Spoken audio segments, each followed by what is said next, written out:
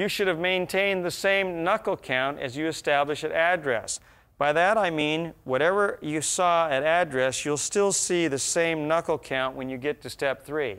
I got this idea from watching so much videotape and observing how the left arm worked into step 3 positioning.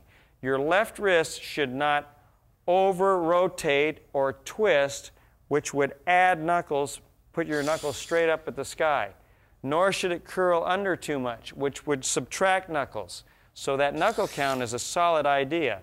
Either of these wrist actions can cause the club face to close or open excessively off-plane in the swing.